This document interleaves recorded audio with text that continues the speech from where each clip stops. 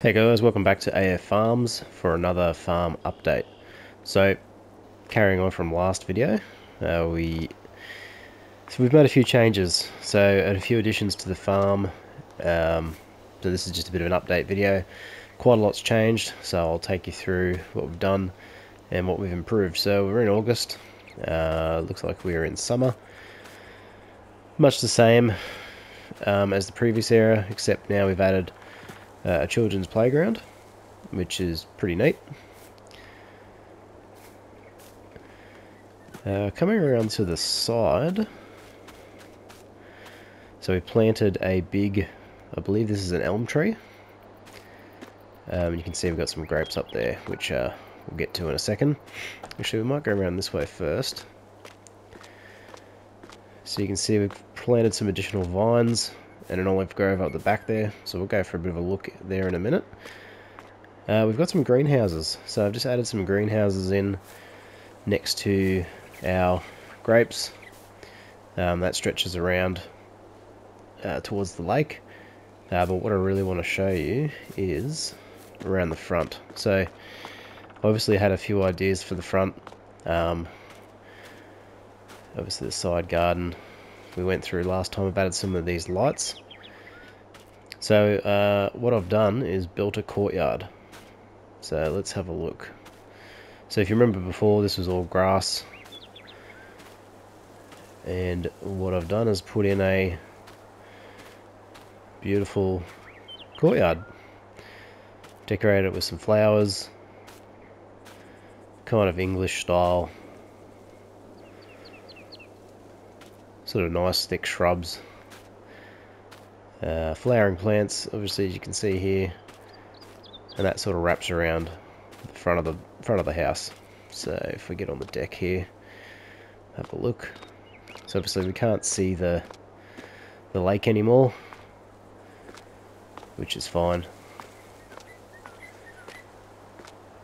But when you're out on foot, you get a nice view just here, heading around to the pool area and such, and then just walking through the front here out to the lake. So if we get out in front here, you can sort of see it from the front view. So it looks pretty cool. Let's jump into the build mode, have an aerial view. So you can sort of see what I've gone through here. I reckon it looks pretty good for what it is. Just sort of spruces up the front of the farmhouse quite a bit. I've also built this garden bed on the right hand side, so I've added some nice big trees, the American elm over in the corner, the greenhouses. So next step will be to put in some paths, gravel track, to service these greenhouses and sort of loop around the lake. Now the rest of this area is probably just going to remain grass. Is there a deer in the... There's a deer in the lake. Of course there is. Oh, there's two. There you go. And I think I'm just going to leave this area open. I may put some more trees in, but just to sort of give you a look at what we've done so far. Pretty nice. So while we're here, we'll just jump back into first person mode and we'll cruise over to our new vineyard. So like I mentioned in the last video, I hadn't decided completely what I was going to do here. So I had decided to put some additional grapes and some additional olives in. So just a decent amount to fill this area. So if we jump back into build mode, you can kind of see. So we get a good visual driving past up the hill here, all the way around, which is pretty nice. And then obviously we've got our horses. They've remained the same for the moment. But yeah, that's the update for the farm and garden. So what we'll do now is we'll head over to the farm silo storage area. So I'll put in some production buildings. I've also put in, well, I've completely transformed that area. So if we jump in the pickup,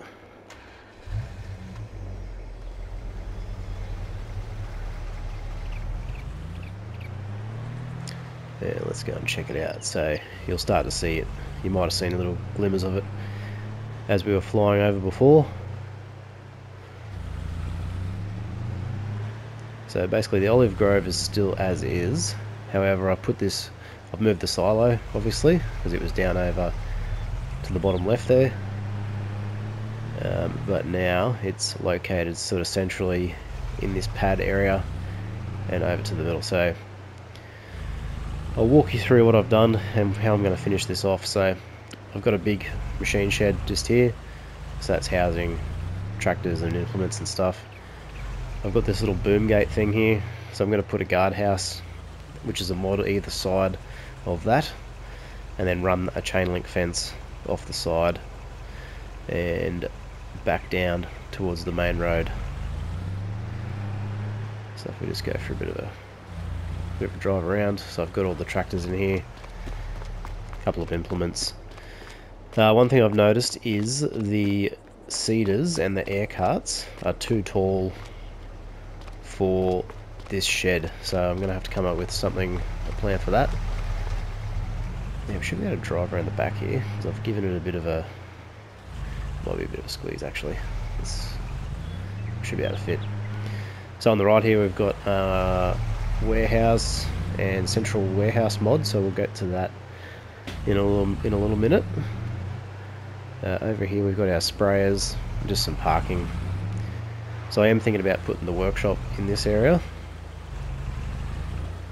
but I've just come up with a layout that I'm sort of happy with, and then I'm just going to build on that from there and sort of see how I use the area, and if I want to put in some additional buildings, then I will. You can see the chain link fence there too. That's just to sort of divide up the areas a bit better. So let's go and have a look at our factories. So I've got one of each of the base game factories. So I've got the milk, the dairy, I've got the modified sugar mill. So the reason I went for the modified sugar mill is because it's got the loading and unloading at the front of the building, whereas the base game sugar mill has the loading at the back, which is a bit of a pain for this setup that I've got going. So I want everything to be at the front. Same with the cereal factory, so I've orientated that to face the road. So I've got the loading area and unloading area there. Once again, all divided by chain link fences. So I'm going to finish these areas off with some additional decorations and stuff.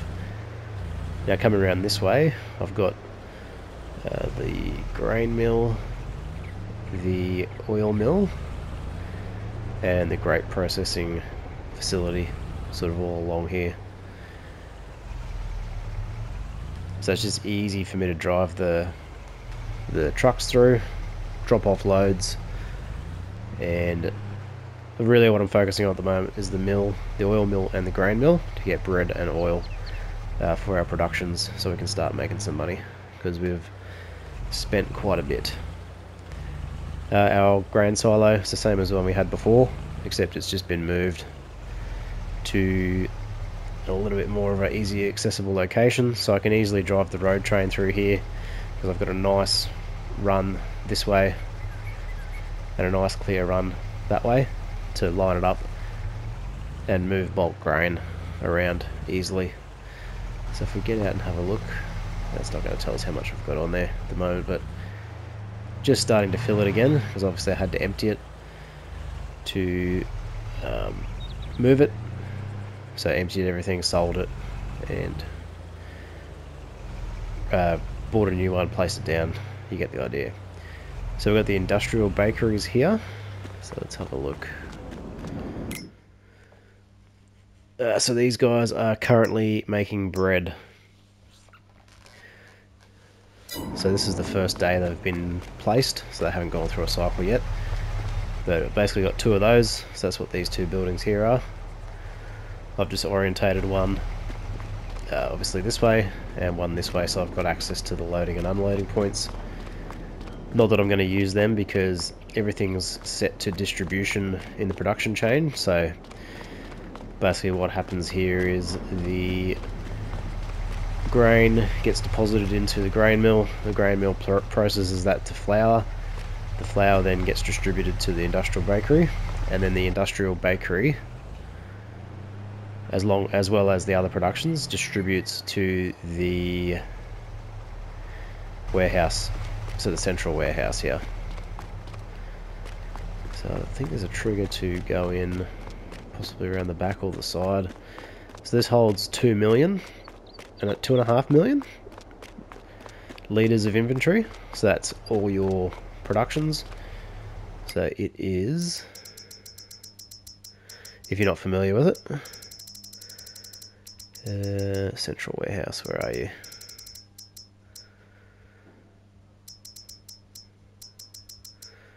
So it's not showing up for some reason, maybe because there's nothing in it yet. But I was using that previously, before I built out this area. So I used it to so it does work. I was using it to transport, hold flour and bread mainly, and I was selling that at the farm shop just to make some money. And then obviously, if you're not familiar with this huge building here, this is a extension for the distribution warehouse. So it holds 4 million litres of product. As far as I'm aware, you can't enter it. So if I just try this door here. No. And I've just fenced that off as well, just to sort of divide the area up a little bit more. So that's underway. We've just carried out a huge harvest, so we've got our canola, oats and wheat all done. Just finishing up a little bit down the bottom there. Another thing that I've put in, which was very, very expensive, and I'm wondering if it was a complete waste of money, is a wind farm.